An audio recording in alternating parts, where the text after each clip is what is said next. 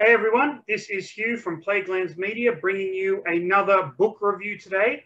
This time I'm looking at Headhunter by Michael Slade.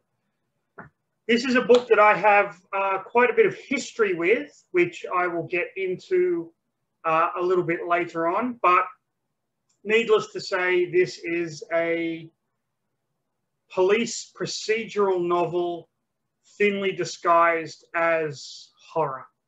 So if that's your thing, stick around and see what I have to say. If it's not, fuck off and wait for the next video. But with that said, let's get into another episode of...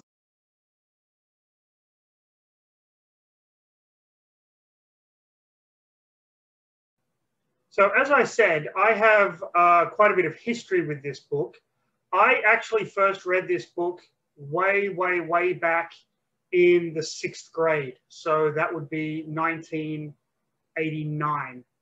Now, the reason I read this book in the 6th grade was because of the original cover. I found this book in a secondhand bookstore in Springwood in the Blue Mountains. I found this along with another classic horror novel called Chainsaw Terror, which I recommend if you want to read about a Norman Bates type character cutting up women with a chainsaw and then having sex with their bodies. Really entertaining stuff. But I saw the original cover to this, which through the magic of editing is going to pop up on your screen right about here because I couldn't be bothered describing it. But if you look at this cover is absolutely phenomenal. And you see this, you're immediately thinking horror. It's graphic, it's dark, it's just a great cover.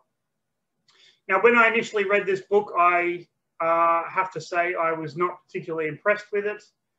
I was probably too young to get into the nitty-gritty of the police procedural stuff. And the killer's motivations and motives, and it just didn't sit well with me. And I was young, I admit. So, you know, I read it, put it on the bookshelf, forgot about it, occasionally would take out the cover and have a look at it because that's an awesome cover.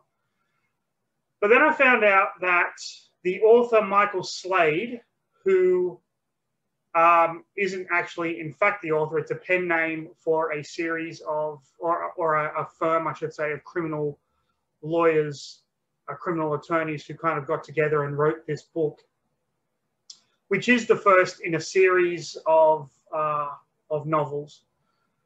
Went back in 2016 and released Headhunter Reimagined, which is this copy here.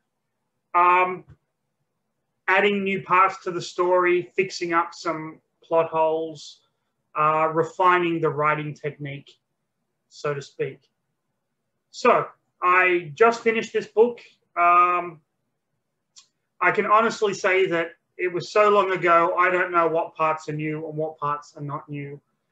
But I really question whether or not it was even necessary to do this. I believe the only other author I can recall from recent memory that did this was Stephen King with his novel The Stand, which many people argue is the best Stephen King novel that he's written. I respectfully disagree. That was 1,000 pages of utter bullshit, which I'm never going to get that time back. But that's just my opinion, of course. I have other favorite Stephen King novels. Anyway, Headhunter. What's it about? It's about a headhunter. Yep, a serial killer who goes around cutting the heads off of women, specifically women that have black hair, or in one case a nun because the habit looked black or something, whatever. Then he cuts their breasts, has sex with the bodies, and then the Royal Canadian Mounted Police have to find and apprehend him like a good police procedural. You have a lot of different characters in this book. The main character, of course, being the clerk, who was a former mounted police, but after a tragedy in which his wife and young daughter were killed, he went a little bit crazy but they bring him back in because he is apparently the best of the best of the best. And then you have these teams of one female Mountie and one male Mountie, which it's said in the book that this was kind of like the Mounted Police used to be a boys' club, and letting girls in didn't sit right. Sorry, letting women in didn't sit right with a lot of them. So you have these teams, and you get to see the kind of back and forth there. You do get a lot of information on the Royal Canadian Mounted Police. You get a lot of good forensic information in the pathology reports and things like that. You get some amazing descriptions of Vancouver and different areas in Canada where the book is set. So it's one of these books where you can tell that the authors, I should say, not just Michael Slade as the pen name, they really know Vancouver, they really know the town, they really know a lot about Canada. And this is my biggest complaint with this book, is that often there is just too much information. When they are driving through the streets of Vancouver, we get to hear about every bridge, every tunnel, every street light, every street sign, every tourist attraction in epic detail. When the Canadian Mounted Police are likening the crimes to other real-life cases, we get 5 pages about the real-life case that ultimately doesn't lead anywhere because it's not connected with the cases that they are investigating of these women that are being beheaded. It's just too much. And I don't know if that stuff was added for the reimagined version or what, but it really bogs the story down, and it slows the story down as well. It is fascinating, don't get me wrong. I love true crime, I love reading about that kind of thing, but when the crux of this book is trying to solve the case, and you're bogging it down with unnecessary information about unrelated cases, it just kind of doesn't work. There's a voodoo angle here as well, with drug dealing from New Orleans, voodoo rituals, that kind of a thing, which it's interesting, it's fine, it's good. Now, the biggest issue with this book, the thing that really kind of tanks it for me. Don't get me wrong, I'm not saying it's a bad book by any stretch of the imagination, and I would recommend it to those who are fans of police procedural crime novels. The time jumps are insane.